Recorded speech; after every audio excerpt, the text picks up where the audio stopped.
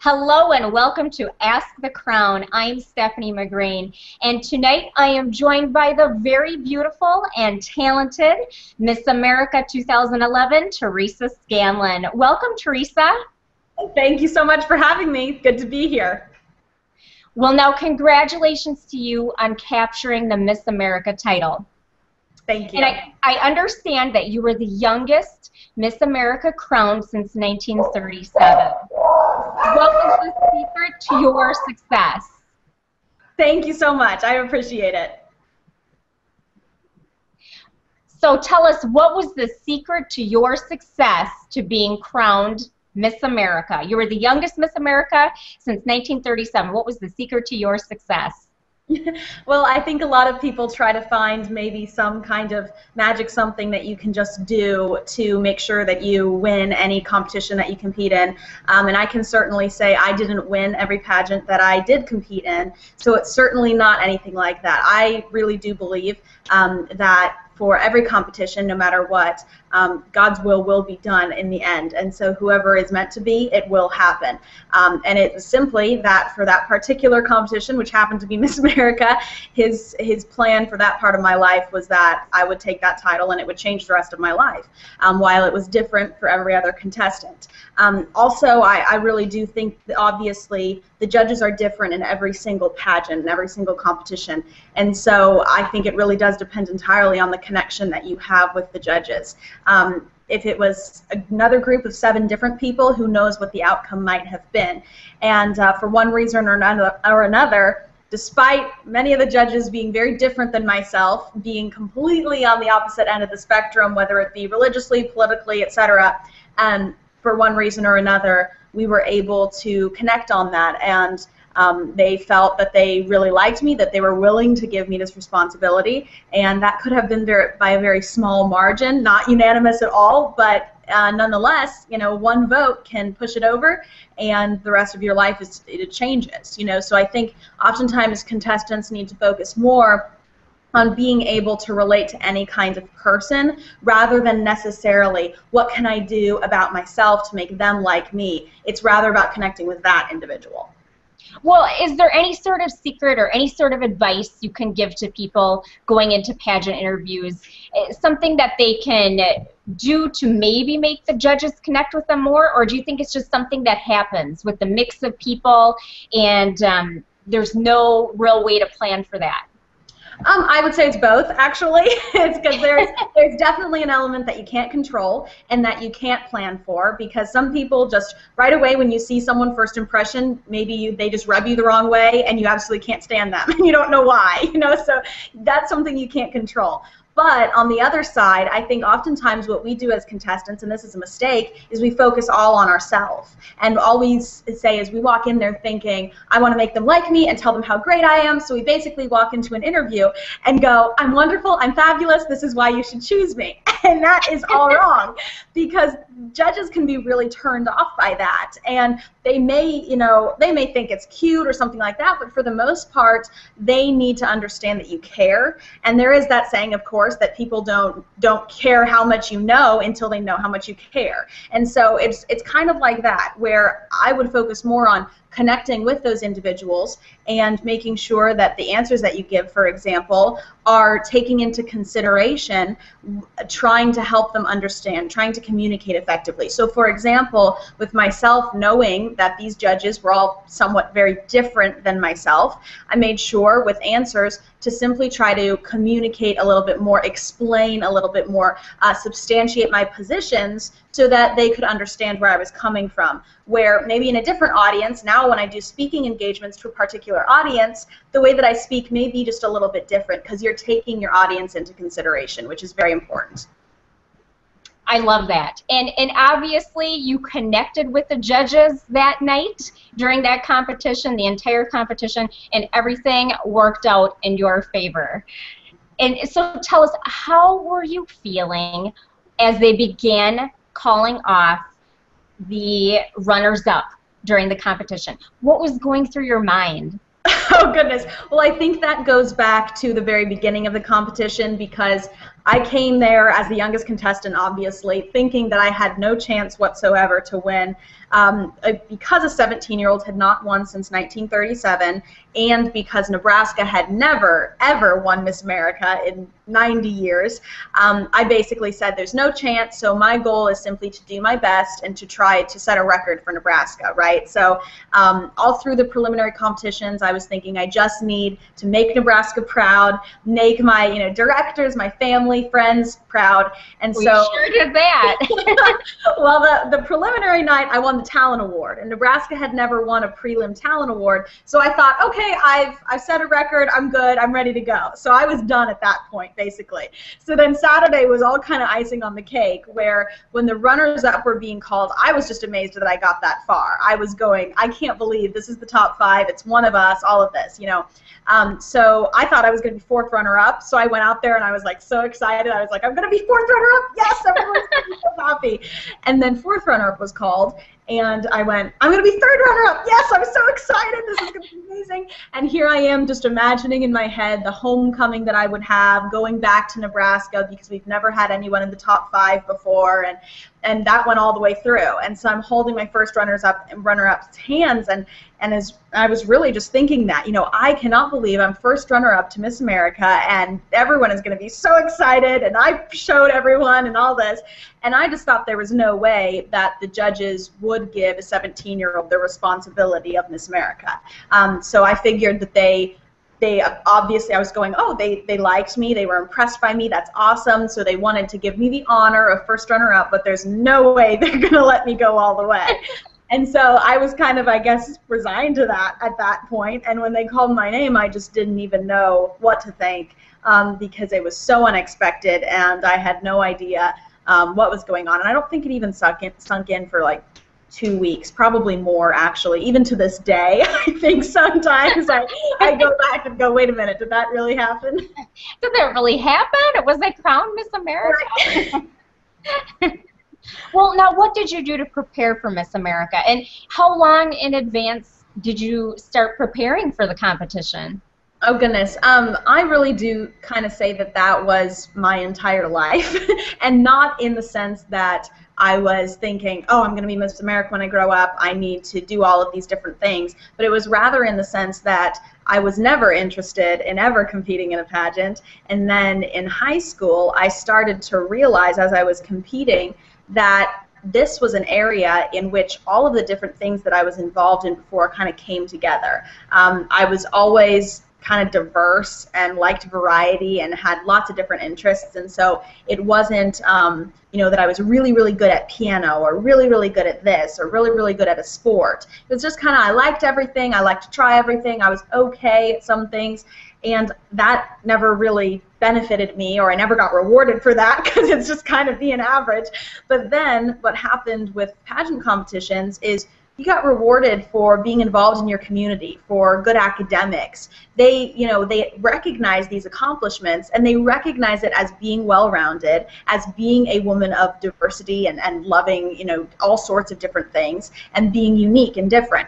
And so all of a sudden, this was a place that I realized, I think everything I've been doing my entire life has been preparing me for this moment. And I think that's why at 17 years old, I was roughly ready for this kind of title, because my entire life in various ways had been preparing me.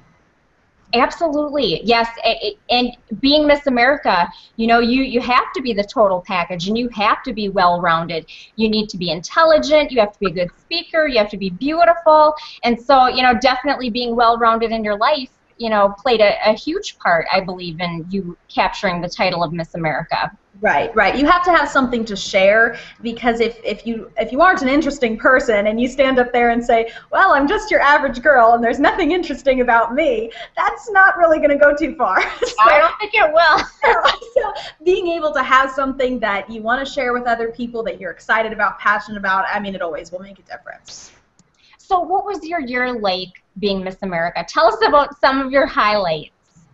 Oh goodness, now that's really hard, because it's basically like the world's largest internship, and it's an entire year, but in 12 months you basically pack in enough experiences that most people get in about 35, 40 years, you know. So I believe that. I believe really that. We traveled about 200,000 miles. I believe I hit 36 states and 5 countries.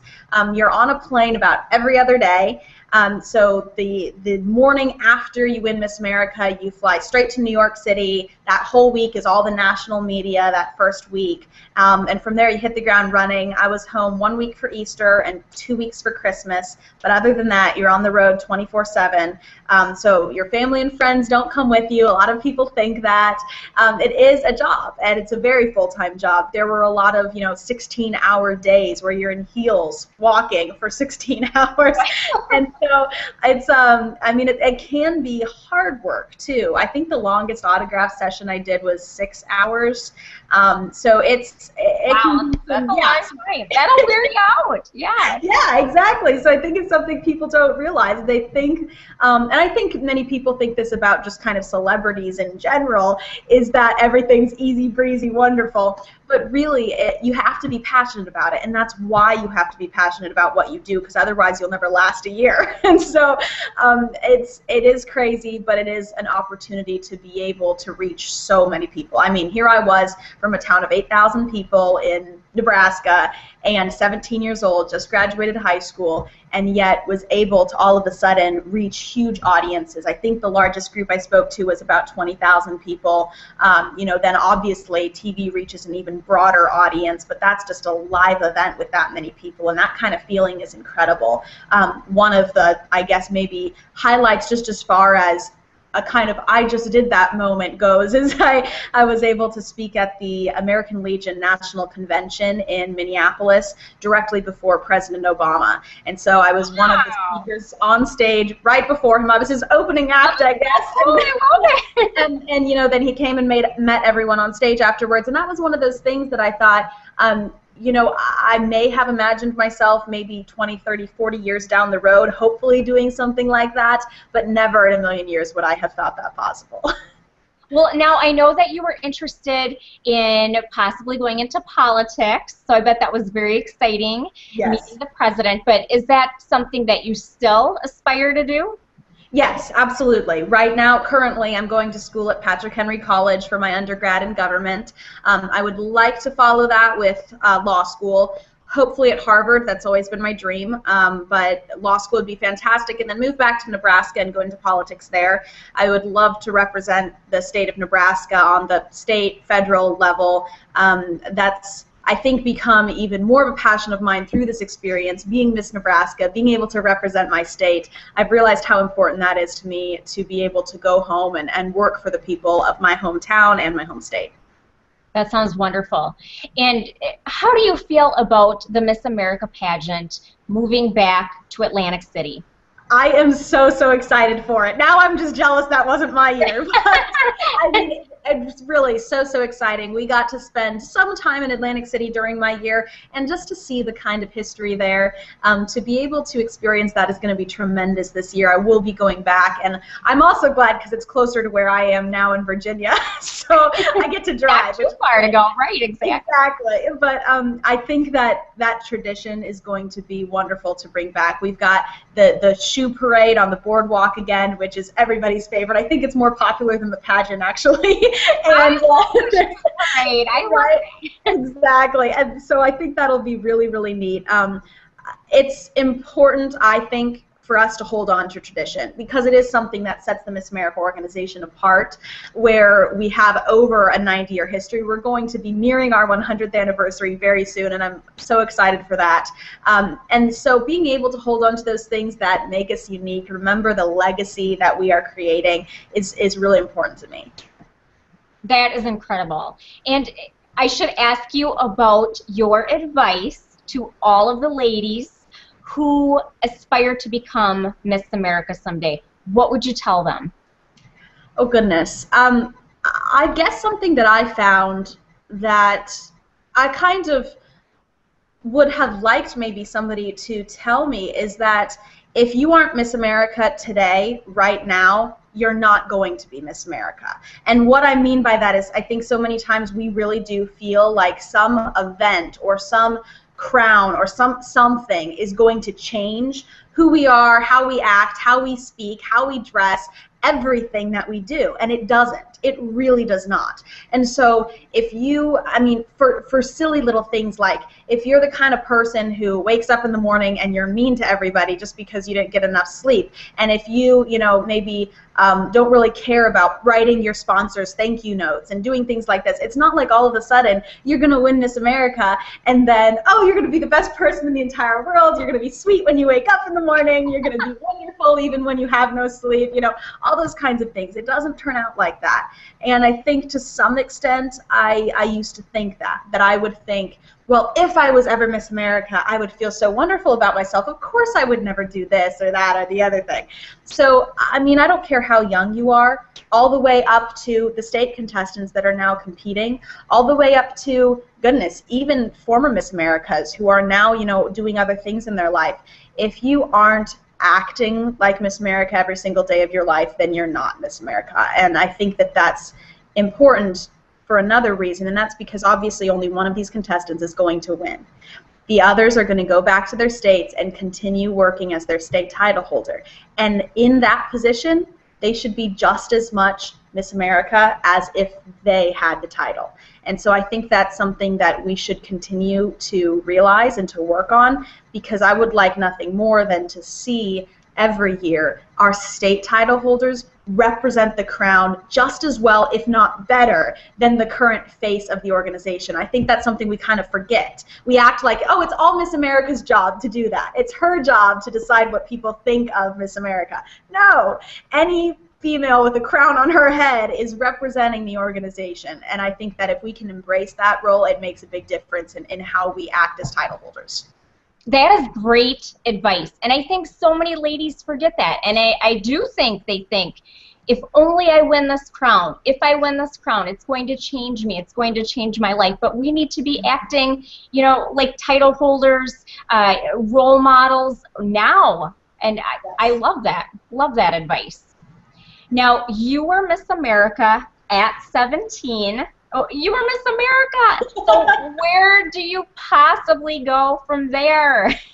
Oh, goodness. Well, it was so funny because about halfway through my year, it kind of is just an interesting switch. It works like a charm. The first 6 months, everybody's asking you, oh, how was it when you won? You know, what was it like? What did you think? And then the second 6 months, the last 6 months of your year, everybody right away switches to, so what are you going to do after this year?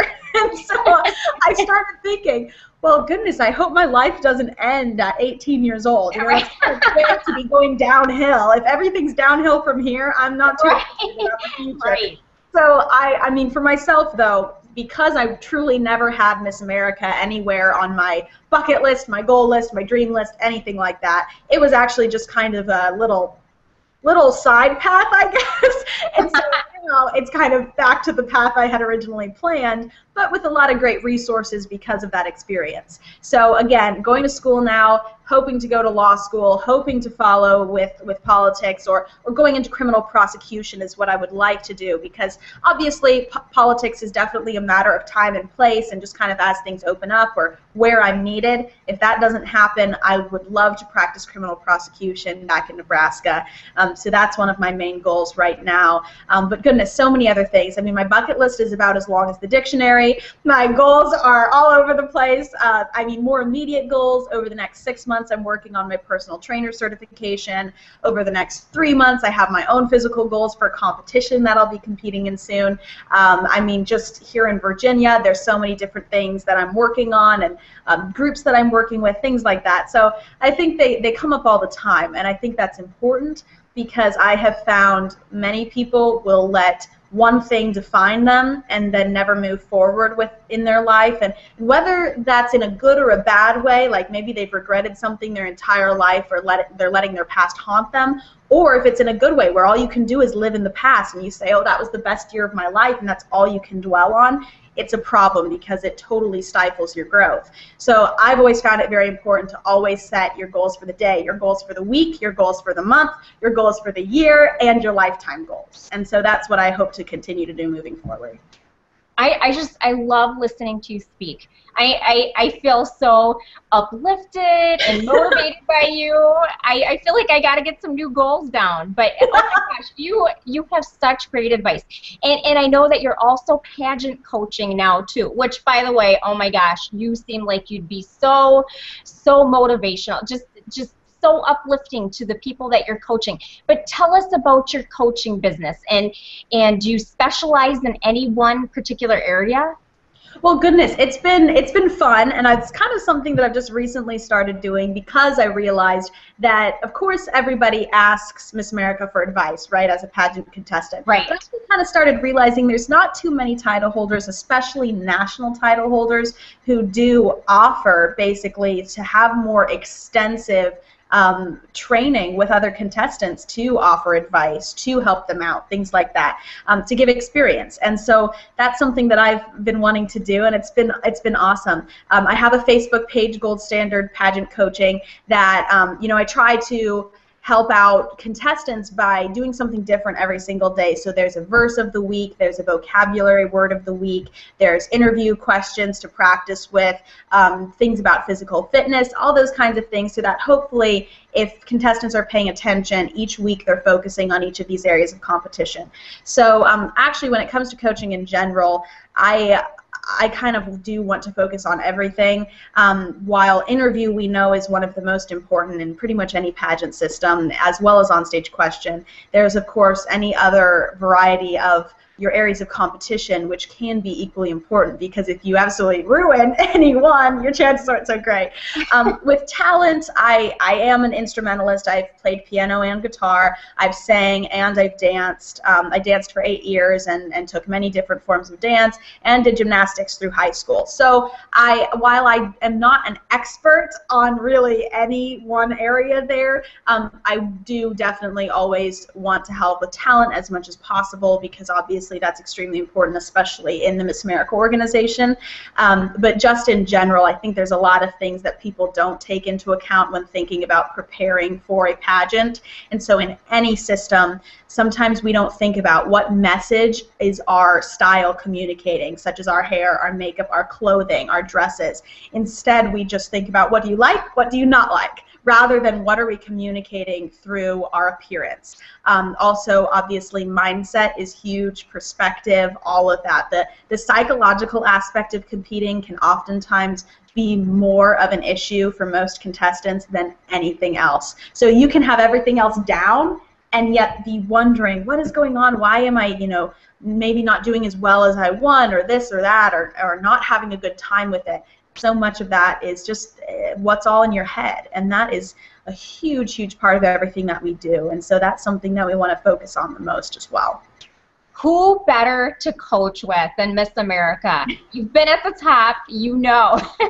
How do you conduct your coaching? Is it by phone, by Skype?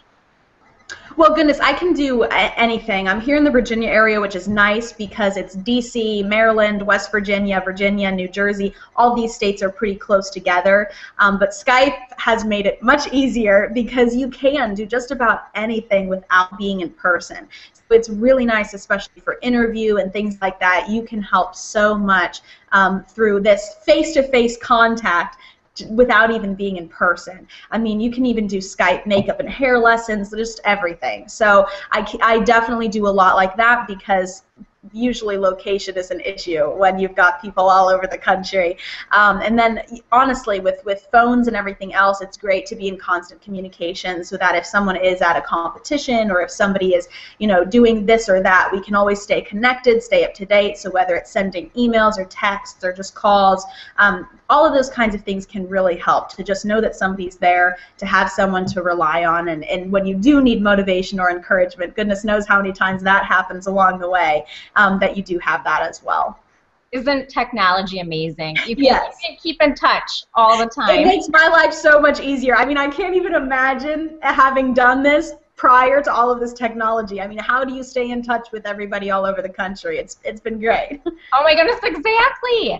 Well, now if our viewers want to get in contact with you, if they're interested in coaching with you, what is the best way to reach you? Do you have a Facebook page that they should go to, website? Yes, I have my Facebook page, both for coaching and my own personal Facebook page. That's facebook.com/Teresa M. Scanlan. Also, my email is info@teresascanlan.com. And just my website is just teresascanlan.com. So any of those forms, of course, there's always so many different channels, so any of those forms definitely works. But I'm always interested in being able to talk to people and see where they're at, what their goals are, and helping them from there and seeing what we can do. Well, that sounds perfect.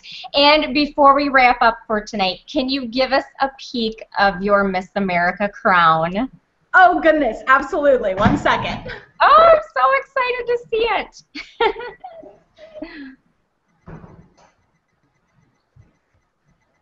Well, I hope you're enjoying the interview this evening with Teresa Scanlan, Miss America 2011, as she runs off to grab her beautiful and very sparkly Miss America crown to share with us.